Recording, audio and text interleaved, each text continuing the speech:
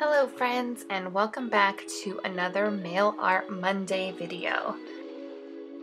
So there I was just laying out some of the papers I thought I might use to decorate some envelopes this morning. I woke up super early to get some time in my craft room.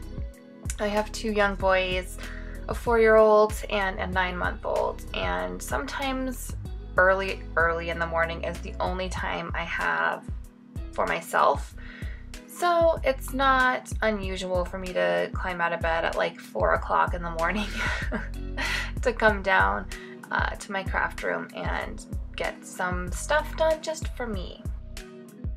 So this was one of those mornings where I climbed out of bed super early and I wanted to make some envelopes.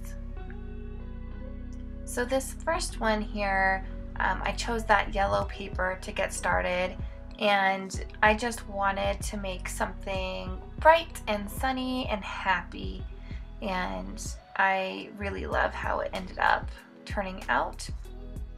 But here I'm just getting some base layers of larger collage pieces before I start adding on some of the fun details and stickers and stuff.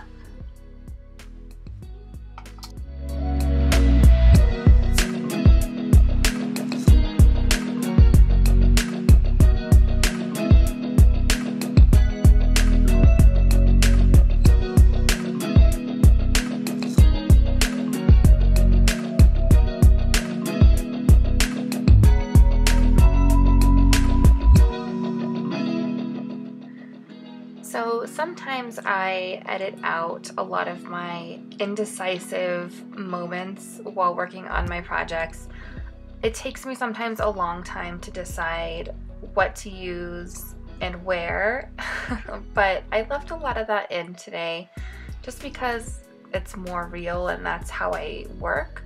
And you know, you can see the entire process in today's video.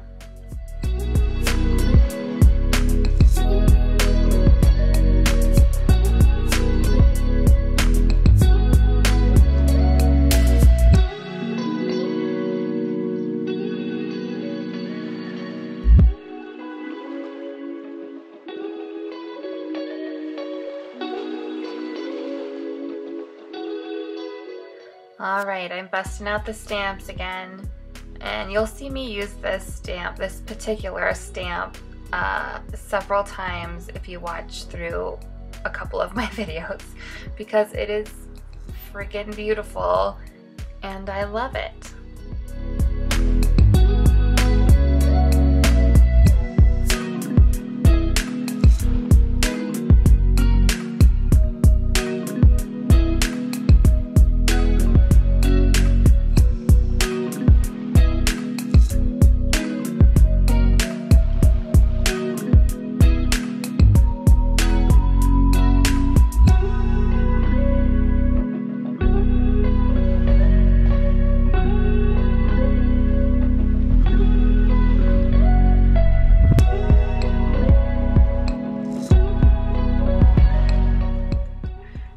I bought a couple of these giant sticker books that have over 1,000 stickers in each one. I think I have 4 of them, and I know I probably won't use every single sticker out of every single book, but I don't know, I feel like they were a really good deal. I can't remember exactly how much they were, but they're so beautiful. I love them, and they've come in really handy for like just little accents here and there, both in my journal and for pen pal stuff.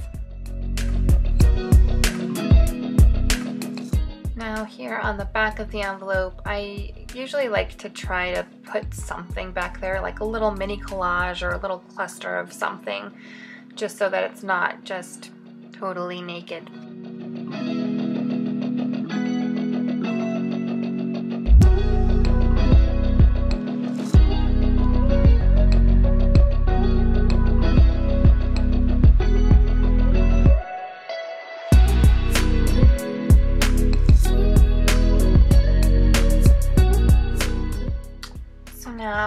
just adding a little splash of washi tape, which always adds a little extra layer and dimension. And that'll finish off that first envelope. And now I'm trying to figure out where to go with the second one. I really wanted to use that like checkered, I don't even know how to describe it, that bigger square piece of paper there. But I did not end up working that in. Spoiler alert. Instead, I just like pasted this entire old quilting page onto the front and just added everything on top of that.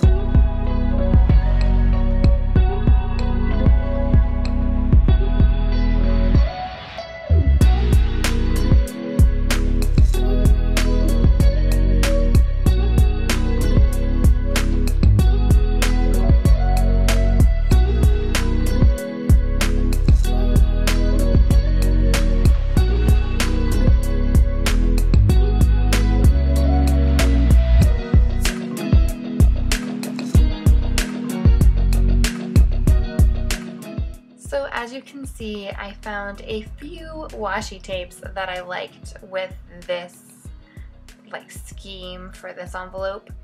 So I'm incorporating quite a bit more of it in this design. Washi has got to be one of my favorite craft supplies. It's good for literally any project that you can think of. And it's not only pretty, it's functional. You can do different kinds of functional things with it. And yeah, it's probably one of the things I would recommend the most if you're just starting off a stash. The other thing I would say if you're just starting out with your collection is to buy ones that truly speak to you and that are really your style and that you love. And don't necessarily make your decision on what is cheap and widely available or popular at the very minute, because I've definitely made that mistake before, and I have a big old butt ton of washi tape that I just never use.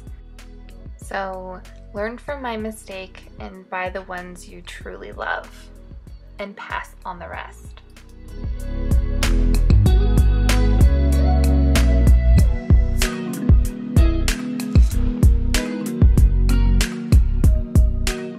I found those vintage lady die cuts actually on Amazon.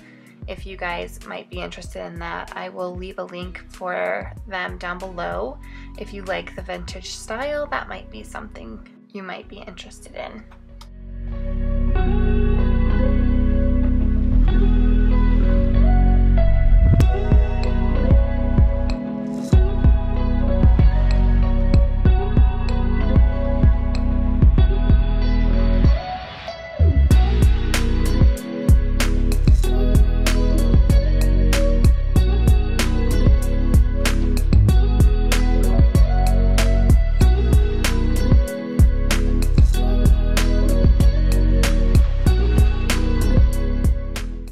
On to the third and final envelope for today's video. I feel like each envelope got progressively simpler as I was working this morning, and I don't mind it, but yeah, this one doesn't have a whole lot going on for it. It's still pretty, but just not too complicated. And that's okay sometimes.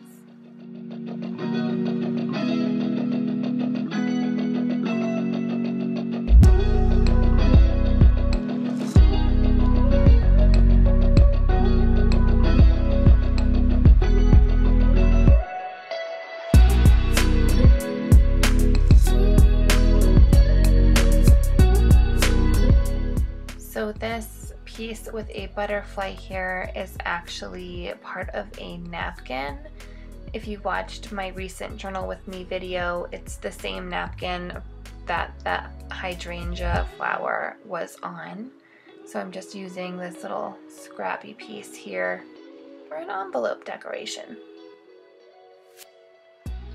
I used to be really paranoid about basically collaging anything, especially with a glue stick, on something that was going to go through the postal service, because I was just assuming that it would be completely destroyed by the time it reached its destination.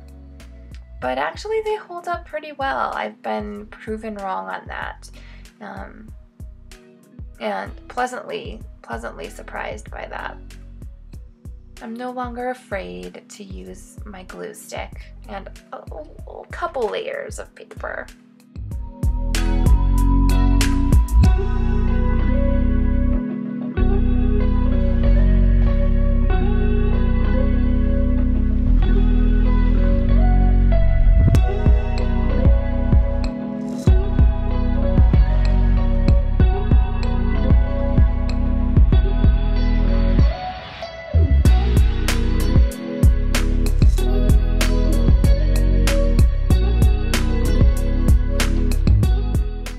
Like I said, this envelope stays pretty simple, just a couple of washi stickers added on to the collage and a little cluster back here on the back, and that's about it for this one.